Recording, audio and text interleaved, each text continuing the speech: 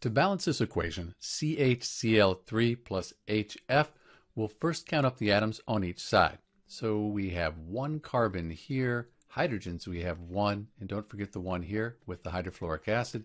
That gives us 2, 3 chlorine atoms and 1 fluorine. Product side we have the 1 carbon, 1 hydrogen plus the 1 here. So we have 2 over here, 1 chlorine, and then 3 fluorine atoms.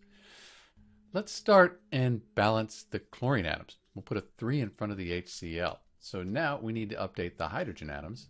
So we have 1 plus the 3 times 1. That gives us 4, but for the chlorines we have the 1 times the 3.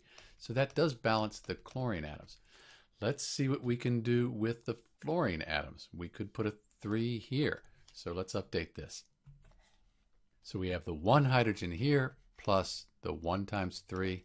That gives us 4, and for the fluorines, the 1 fluorine times 3, that'll give us 3. We're done. This equation is balanced.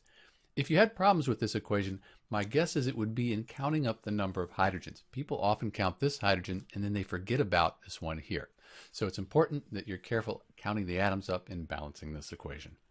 This is Dr. B with the balanced equation for CHCl3 plus HF. Thanks for watching.